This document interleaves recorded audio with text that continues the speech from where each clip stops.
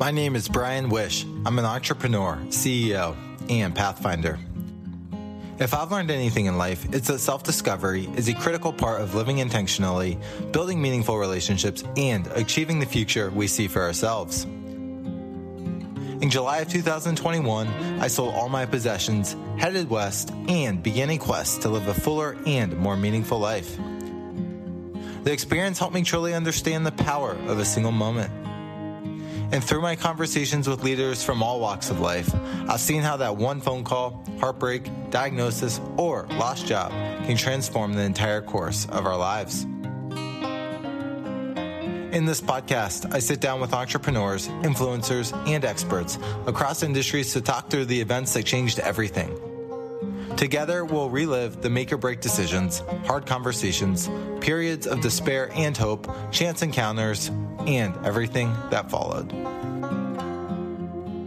Lilit Davtyan is the CFO and Executive Vice President of Phonexa, a web and call lead tracking and distribution software specializing in finance, health, home services, and insurance verticals. Lilit oversees the company's business development, supervises on questions of compliance and internal finances, and maintains relationships with key clients. She works closely with company leadership on long-term strategy execution while also overseeing all financial aspects of the company and acting as a liaison between the firm and their outside legal counsel. Lilit has over 8 years of experience in business and tax planning, has collaborated with numerous Fortune 500 companies in her career, and has extensive familiarity within the financial industry. Her experience has also exposed her to various regulatory environments where she has had to help provide internal and external guidance to maintain compliance with government agencies. Her wealth of business knowledge allows her to provide critical oversight to every department and maintain a welcoming open-door policy to all personnel. She is known for being dynamic in her talent and always lending an extra hand when needed. From business development and compliance to human resources and talent acquisition, Lilit has served many roles and maintains her steadfast commitment to leadership throughout.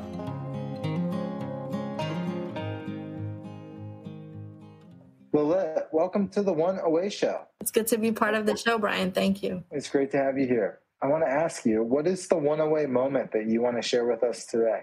I mean, I can think of a few moments, but the one that always sticks out, it's the one that I love talking about because it was such a sensitive time in my career. I'll just never forget it. It's kind of how my career started. So, by profession, as you may know, I'm a CPA. So I did everything the way I'm supposed to.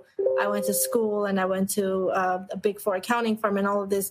Great experience. I knew pretty early on it wasn't for me. I happened to meet David Gasparian, who is the owner of the company I'm CEO for currently.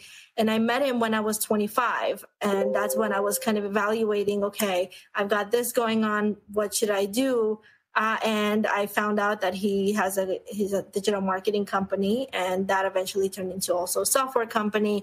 I had no experience in it, and I met him a few times. My initial thought was, let me just help him out here and there and see if I like it. I was like, okay, if I do that, I also know myself. I'm probably going to do a little bit of this and a little bit of that. Overnight, I was like, I'm going to take a leap of faith and I'm going to change my entire career. I kind of dropped everything and talked to my relationships at the company I was at. Everybody gave me their blessing. I went into a pre-revenue startup to start and develop a finance team. And so, yes, initially it was supposed to be an extension of what I was already good at, which is accounting and being a CPA.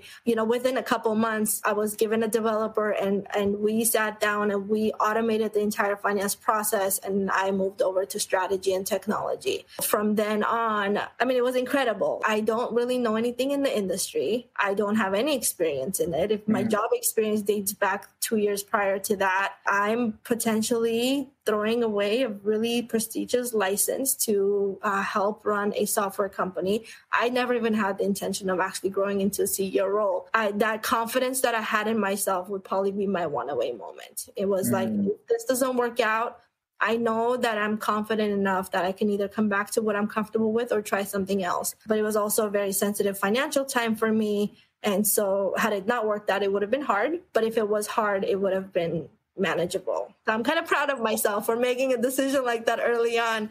Not to say I would recommend people to just go jump ship at the age of 25. It worked out for me, so I'm lucky. Yeah, well, sometimes some self-belief and perseverance can go a long way. Now, I want to ask you, you talked about going to a Big Four accounting firm, and taking more of a traditional or safer route, you described it out of school. What was the interest there early on? Was there an intention behind that? Was it just, hey, that's what your parents said you should do? Or was there curious what led you in that direction out of the gate? Yeah, it's a good question. And I have a few ways to answer that question, but the parents part is definitely in there. I'm Armenian, and growing up and going to school, we have to be doctors, lawyers, or accountants. More doctors and lawyers than accountants. But still, I was always a jack of all trades kind of a person. I loved all my classes and I was excelling in all of them. And I worked while I went to school the entire time. So I also knew my time management. And because of that, I had the hardest time deciding what to do. Initially, I wanted to do psychology because I like interacting with people.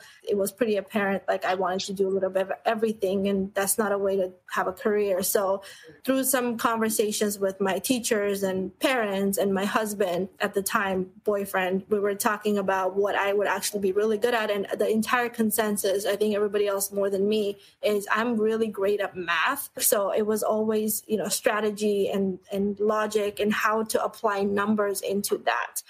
With math, there's very few things you can do. There's a lot of things you can do in terms of, if you want to go into physics or even chemistry or accounting or mathematics, but what do you want to actually apply the math to? And my thing was, well, I love business, and business has to have accounting. It's one of the core values of a business and core operating functions of it. And I was thinking, if I'm ever going to get into business, I might as well start with a field that I'm pretty comfortable with. I took all my classes. I hated every single accounting class I ever took.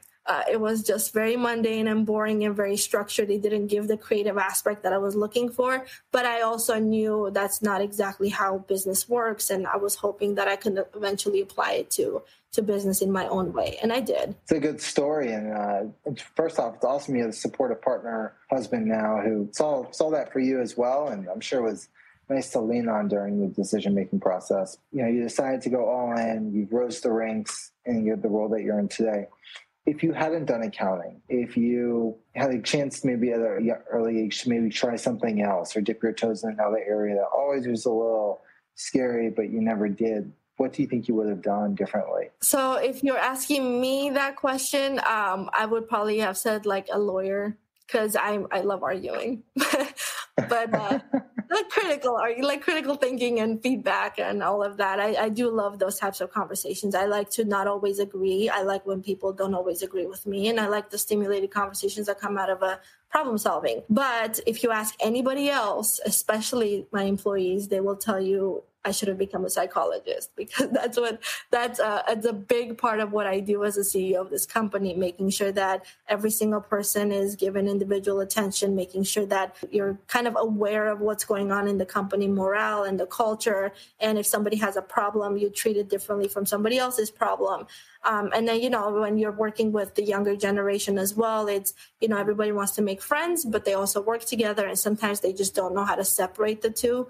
And so you kind of have to always be mindful of their situation and their emotional state, and also how smart they are, and how do you combine all of those things to make sure that they're still on the right path and they don't make the wrong decisions in terms of where they work, what kind of function they're doing. They're also open to coming to me anytime with, hey, I kind of want to try out something in this department. Something looks really great. This is what I studied. And so I'm always having those career conversations with people. But, a lot of people also approach me with their personal challenges and they ask me for advice. And so I think it's a really big and important part of what I do, and running a software company with a lot of employees. Yeah. You have a more math logic mindset, perhaps culturally, and then, you love the argument back and forth and kind of getting to a side and a reason with logic. But when running a company, to your point, right, that there's an emotional side that you need to take into account to be there for your people, to motivate, inspire, to hold them accountable to things. Do you think that was a muscle that you had already built coming into Phonexa, or do you think that's an area of growth that you've really had to build? And if so, how have you been able to build that muscle over time? Let me think. It's a great question. I think it might be a little bit of both. I do think I do have the muscle from when I was a child, and I've always been a little bit more different in the way that I approach myself emotionally and how I approach situations. Like, for example, I've noticed early on when I'm about to be speaking to somebody, I might be really, really nervous. But as soon as I sit down, it's almost like I separate myself from my emotions and I can just go with the flow and have a great conversation and all of this. So I've noticed that pretty early on in my childhood, growing up in school and career. And I think that my muscle was there to be able to segment my emotional intelligence from my intelligence and be able to think of something more critically and more present rather than emotionally driven. And so I think I've had that, but I will tell you, if I did have that, it has been developed really significantly with people that I worked with in the past. So I've found myself in situations where everybody's in a heightened emotional state and nobody's really looking at the actual problem. And nobody's thinking of it from a strategy perspective. And I'm not saying I am, but I do recognize that nobody is. And at some point, I'm like, okay, I need to be much better at not only doing that for myself and making sure that I think presently, be there present, think reality, and then emotions can just help support that. But in addition to me being good at that, how do I also influence other people to do that when we're in a big room? How do we not talk for 1 hour about who likes who when we actually have a problem we can solve by putting our brains together? In this company that I work at, one of the big lessons that I learned, which I would say everybody should learn, is you don't have to be liked by everybody. And if you're not, it shouldn't bother you. It shouldn't affect you. Yes, if you're not an ideal person and you actually cause hardship to somebody, of course you should change. But if you're not doing anything to hurt somebody and they don't like you, that is okay. That is part of business. That is part of growth. And it's just going to happen. So every time you focus on it, you're just hindering yourself and that person too. And so I don't do that anymore. And I'm okay with people liking me and people not liking me as long as there's mutual respect in what we're doing. If we're all working on the same project, why does it matter how we feel about each other, kind of a situation. Yeah, that's awesome. And, I think what I heard you say was when a problem does arise, you're always looking around the corner saying, okay, what does this mean strategically? That becomes also easier to separate emotion from just because you're looking at it, what's happening here can impact the business 6 months, years down the road. You're right. Business is always going to be people who you don't get along with, people who are not aligned with, but also there's a lot of growth in learning how to play nicely in that. There's growth in that as well. So it's great that you're creating a culture that helps people know that that is okay. You talked about kind of coming into this role, maybe not having all the experience or the toolkit.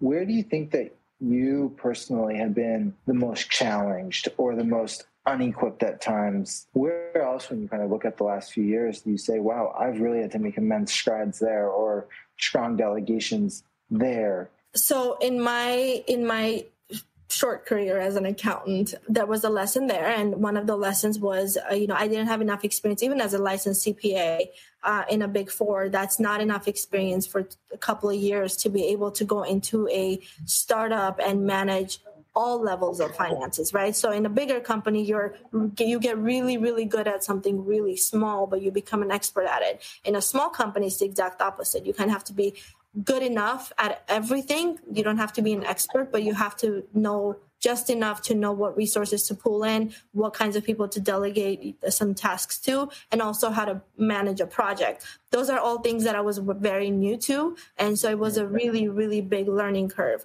So that's where, you come in and you're supposed to run a finance department. You're supposed to create one and run it. But if you don't know, do you feel bad for yourself, or do you go and find resources that can help you do your job? And so that's one of the main things I did. I got, third-party auditing company to make sure that my job is handled properly and I'm not doing anything wrong. And I got a third-party tax company to make sure that they're filing the taxes in ways that I can't.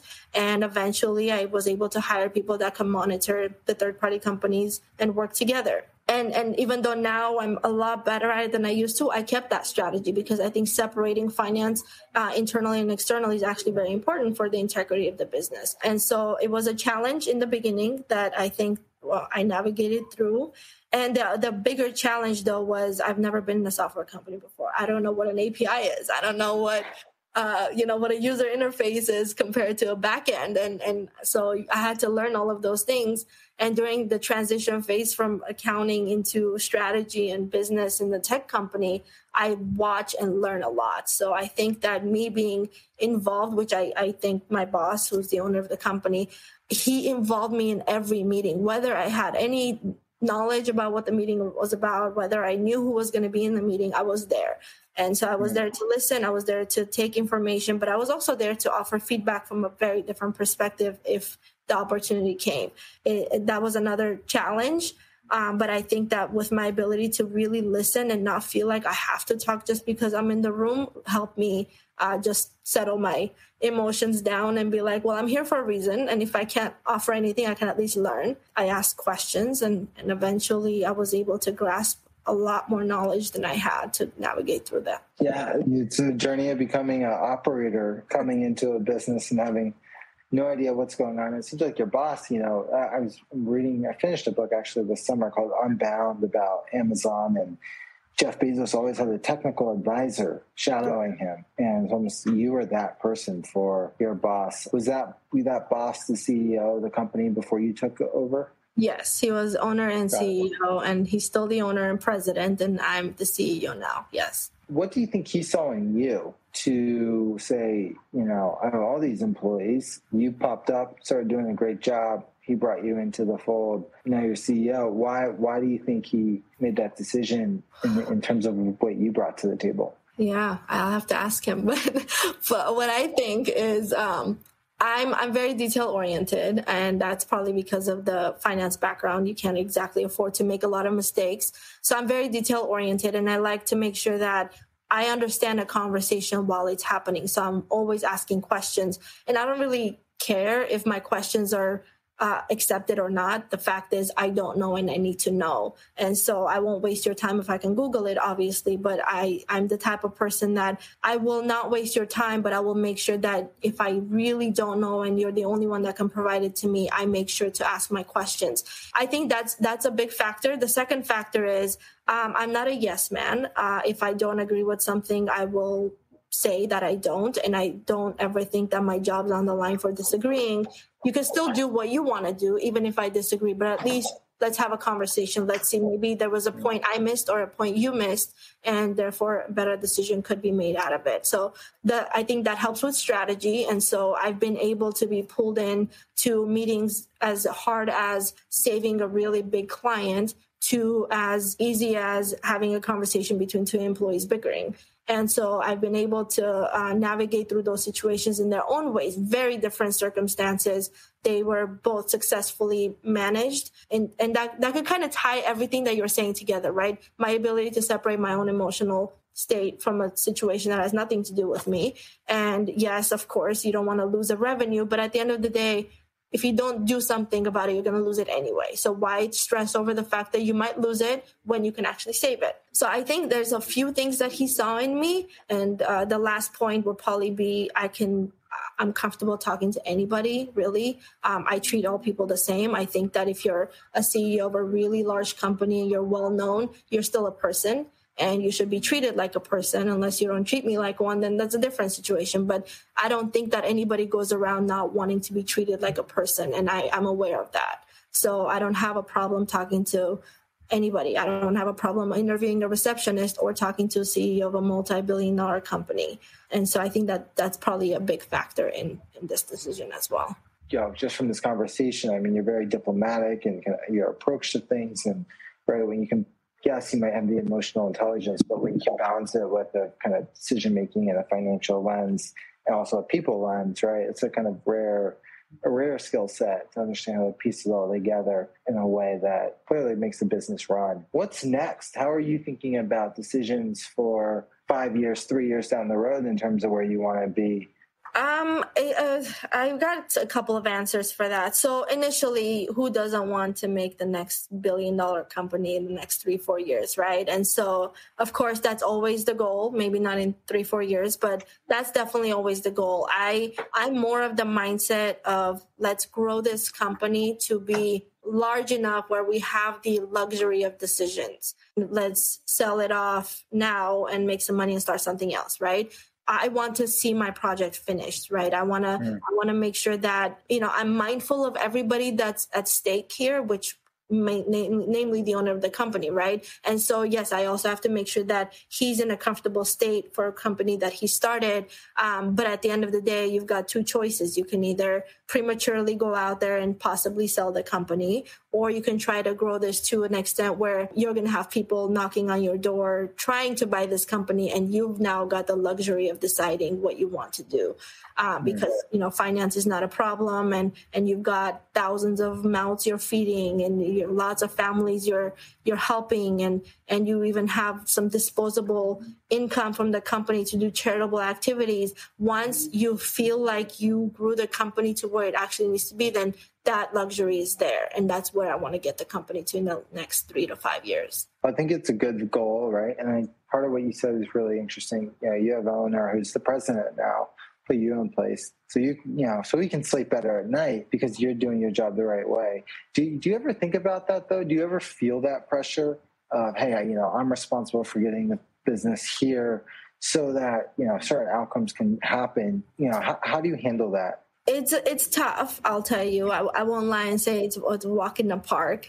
Competition is out there, and it's a really complicated technology software, and it caters to really large companies. And so there's a lot of pressure, yes. But at the end of the day, I feel lucky to be in a position where I know that I'm trusted to make decisions. And if I make the types of decisions that don't get the company to where it needs to be, it was based on hard work and some really hard thinking. And so it just might have been the wrong decision. And that's all it is. It's not because I was too lazy to do it. It's not because I didn't work hard enough.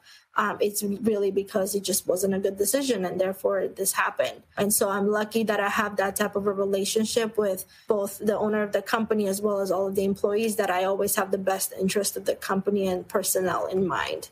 It's definitely a pressure. Like it's not easy to have tough conversations, but when you do, going in there confidently, knowing that you did everything in your power to make it right, really feels good. Seems like he's very supportive, though. Back on this thread line of growth, which has seemed to be a constant throughout this conversation, I heard a quote from our leadership coach a few months ago, and it really stuck with me. And he said, a company can scale and grow only as fast as the leader at the company or leadership at the company evolves on a personal level. For Phonexa to take the next steps, what do you think that's going to require out of you and your team to be able to do that? I'd say knowing what your skill sets are is really important, and I don't mean that in a small scale at all. For example, everybody in the company has their job. Everybody's got their tasks, right? But in order to have people treat the company as if it was their own and really love the product that they're selling or servicing or whatever their role is, they have to have some flexibility to make decisions, right? And so when it comes to the sales team, what kinds of companies do they go after to feel really good about the company that they closed?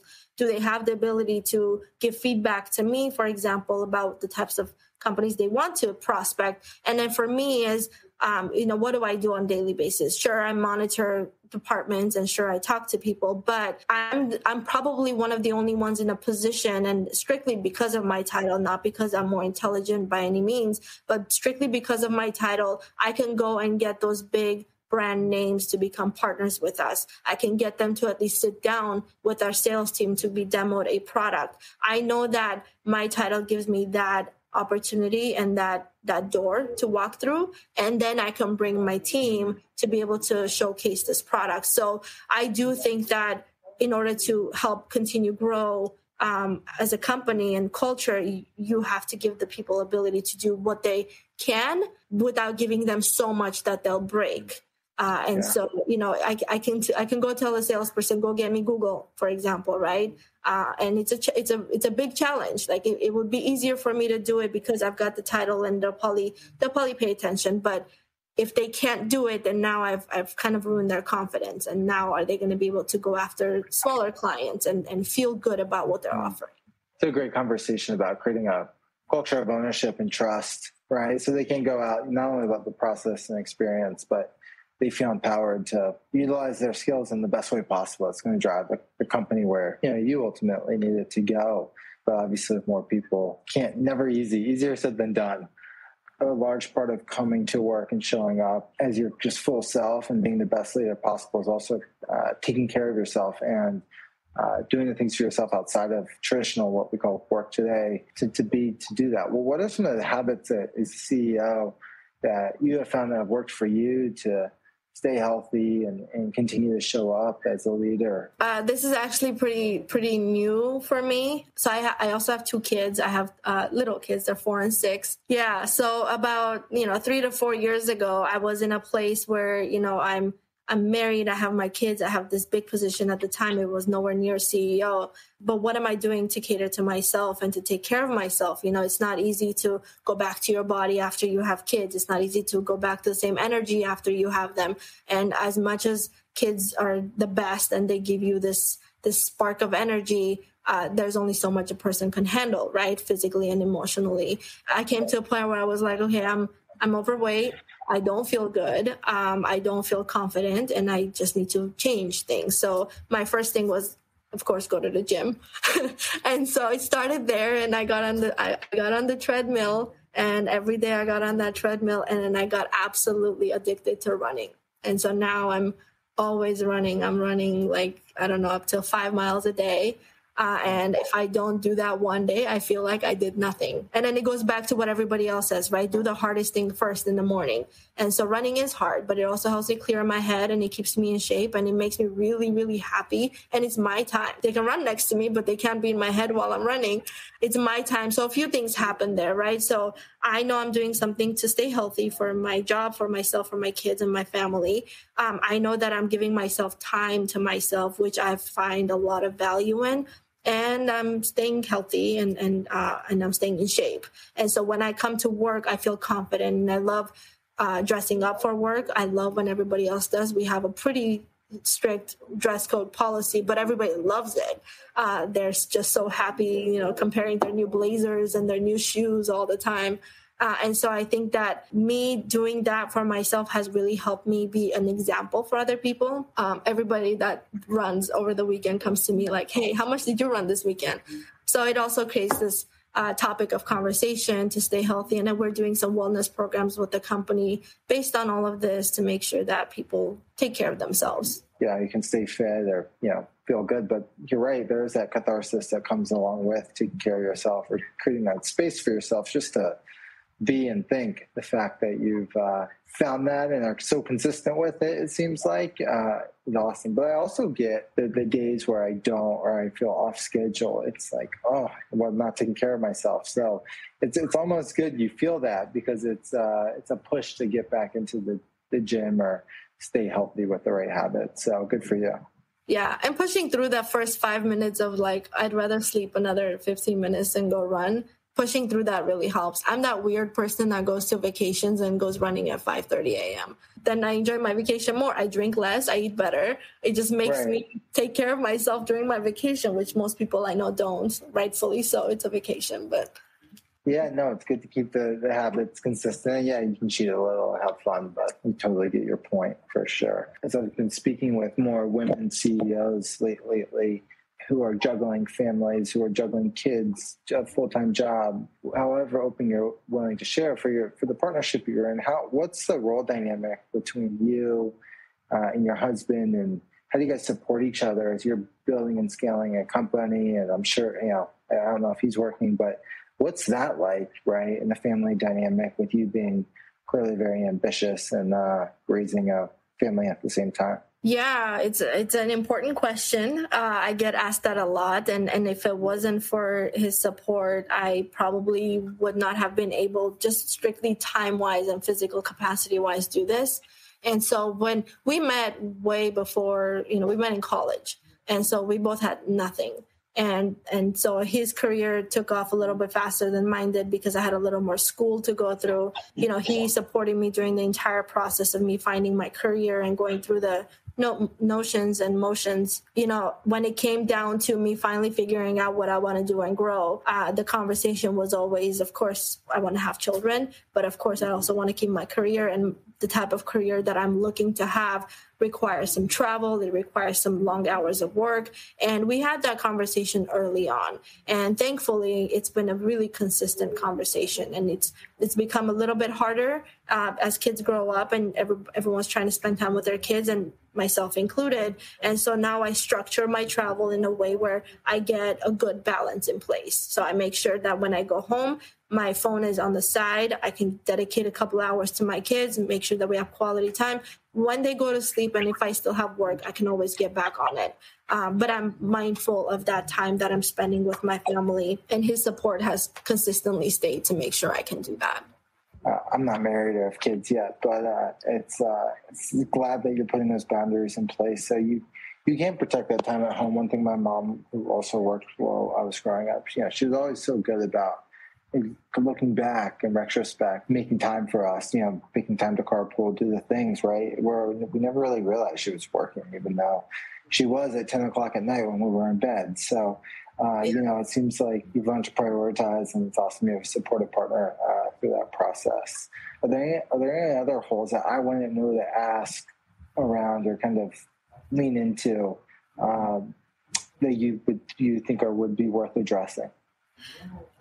There's one topic I love talking about, and it revolves around the school system and at what point you have these types of conversations with children or young adults that are in school, right? So the stigma and the conversation nowadays is, you pick a field to study so you can do that forever. And so I'm here to say that that's not true. In my case, in a lot of cases, and in fact, the more executive level people that I meet, the less education seems like the most important factor. I'm not saying it's not, because some people need that structure. They need that education. You can't become a doctor without it. So there are certain fields that it absolutely is necessary. When it comes to business, though, I think no matter what you've studied, you can definitely make a change in your career, and you shouldn't be scared to do that. And I speak a lot in universities about this as well. I've gone and I've interviewed PhD students that are creating this beautiful product, and they're doing it as a school project, and they have no goals as to what they want to do with it down the road, because they're not experienced with speaking to people. They don't know anything about investment. They don't know anything about financial health. And these are topics that for some reason we're avoiding during school. Those types of topics need to be discussed way early on, I think, before you become 10, before you become a teenager. So that way you can learn to communicate, especially in this day and age with, with all of the electronics, like virtual reality. Like, we don't even know our own reality. Now we're dabbling into virtual reality, which is all great and it's forward thinking and it's innovative, but I don't want students to lose sight in that face-to-face communication and the financial knowledge. And it's not always somebody else handling your finances. Pick the person that's doing it for you now for today. Let's just say your parents. God forbid, what happens if they can't support you that way anymore? What are you going to do? Are you going to sit down and lose everything that they've created for you? Or are you going to really get in there and figure it out because you have a little bit of knowledge in everything to pull it together?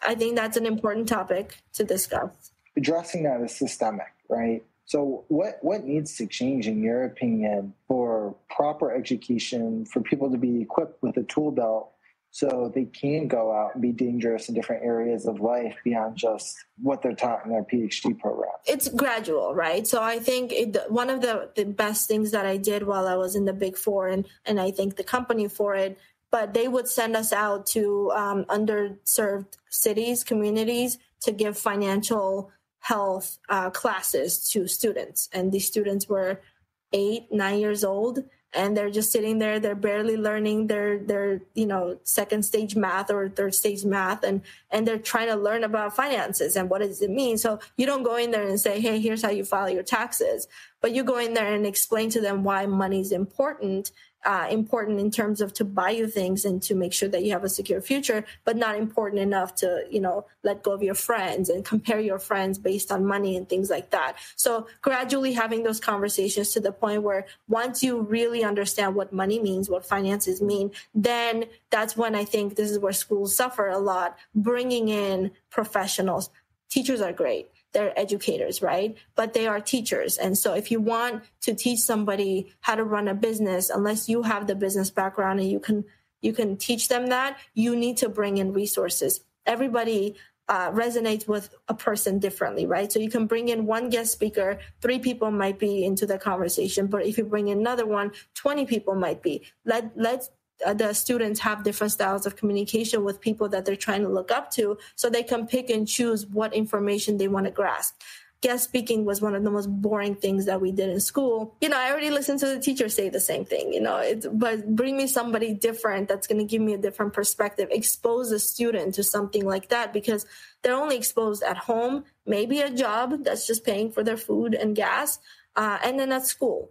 What else can you bring to the table that they can see there's so many different types of people out there that you can learn from or stay away from? But yeah, like it's not happening now. It's really not. It's so sad to see people dedicate years and years and years into their knowledge and not be able to apply it in any way, shape, or form later.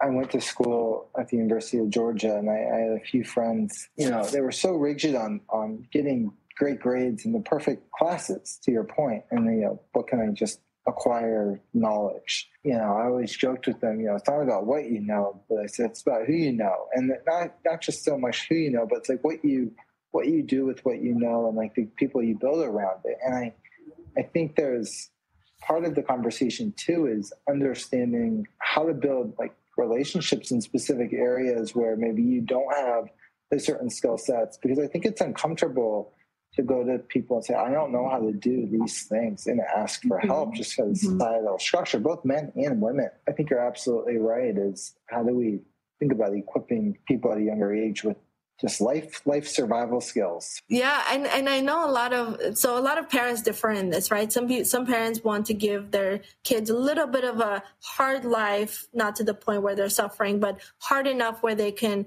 learn the value of life and what they have, right? So do you buy them 5 toys, or do you buy them 1 and let them wear it out until they buy their second one?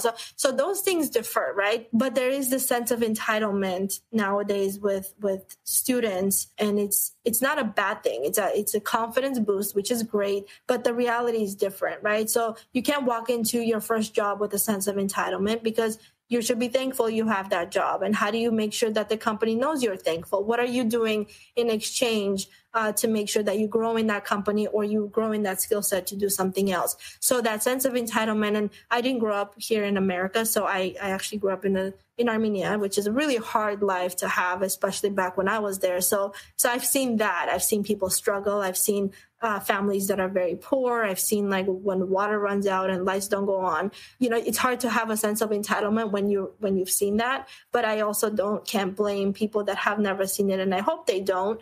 But I do hope that they expose their mind to learn about the world in ways where it's not America and the American dream. Like, people do have a hard life.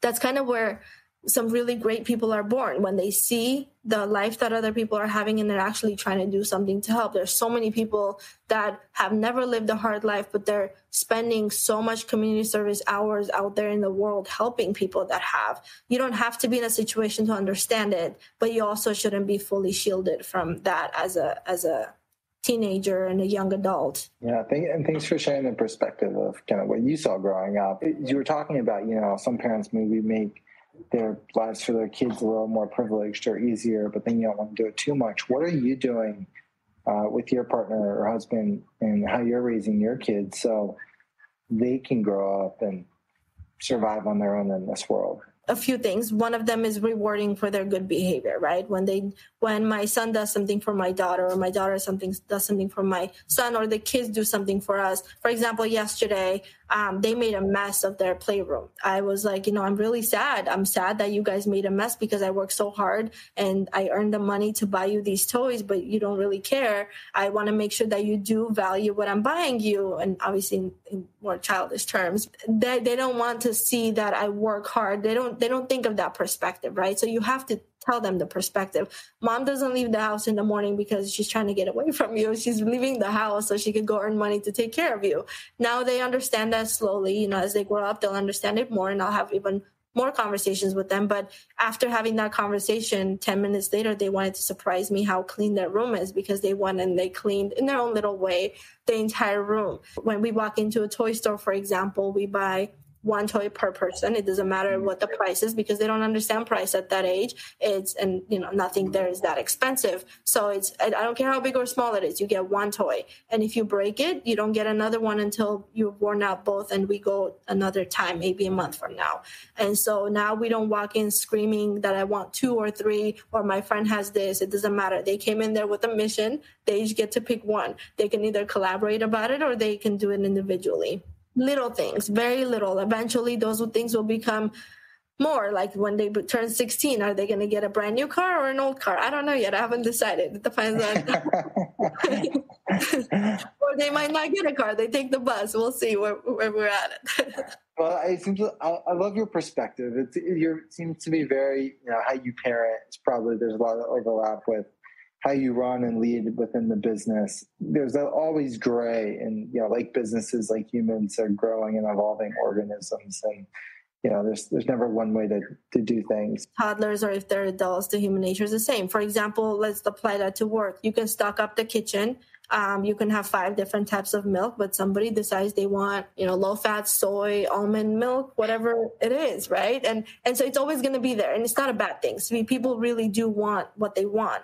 If you teach them that way from while they're young, and there's no right way of teaching. I think every parent should decide what makes sense for their family. If you teach them the way that you want them to become adults and appreciate even the little things, even if they have money, I think that because human nature is the same, I think that lesson will stick, provided that outside influences and stuff aren't there, which they always are. But you have to do your best. Kind of like me as a CEO and me as a parent, I just have to do my best. Like I can't protect them from everything, and I can't give them all of the lessons, but at least I could do what I can do. What's maybe the impact that you hope that you've left on people? How would you define that or share that? I'd say I hope I'm a good example to people in my own way, right? I hope they can look at me and at least one person can say, if she was able to make, let's say, this career change, maybe I can too. Or, that conversation that we had that one day really boosted my confidence, and therefore now I do this and this and this. It's the little things. I care more about that than anything else. Like, do they want to say, because of her, I worked in a really successful company? Sure, they might, but that's not a personal impact, right? That's more of the company grew and it's a noticeable company and it has a good brand, and therefore I'm a part of it, which is all great. But I think the little things matter more. It's, hey, that one conversation or that one outing that we did, or the 5 minutes that we spent in the balcony smoking hookah, which we do. And I don't care what position you're in. If you want to smoke hookah with me, we can sit and have a conversation, a 5-minute hookah session. Those things make a difference. And I see people change that way. And I'm also one of those people, like if employees, which happens all the time, obviously, if they think their time here is done, I always support them through the rest. If they have this one company they've always tried to work at in the past and they finally got the opportunity, I will give my blessing. I want them to succeed, and I just want them to take something that they learned here over there and be even more successful. So I look at a person as a whole and not just as an employee, because, it's not everybody's going to be the same type of employee that I want. So I have to respect them as people as well. Set an example. I think that's a great way to end. Thank you for sharing and just such a raw journey. And it seems like your childhood was super formative as well, and it just constantly pushed you in all areas of your life. And I should be proud of what you're building. So thank you. Where can people find you, reach out to you, get to know you if they listen? Google's an easy one, Lilit Davtyan, Davtyan, or, I've got my LinkedIn. I'm not all that active in other social media, but I'm pretty active in LinkedIn. And I obviously have my emails, so you can get that through LinkedIn as well, definitely. Thank you for joining me on the One Away Show. If you enjoyed this episode as much as I did, please leave a review and follow us on Apple Podcasts or Spotify. Have a one away moment you'd like to share? Follow me on Twitter or Instagram at BrianWish_, or reach out to me on LinkedIn and tell me about the moment that altered your life. The One Away Show is produced by Arcbound, a company dedicated to helping entrepreneurs, experts, and visionaries launch authentic personal brands. From message development to podcast production, social media content generation, and book writing, we work with you to create your arc. Head to arcbound.com to learn more. Thank you for listening, and please join me next time on The One Away Show.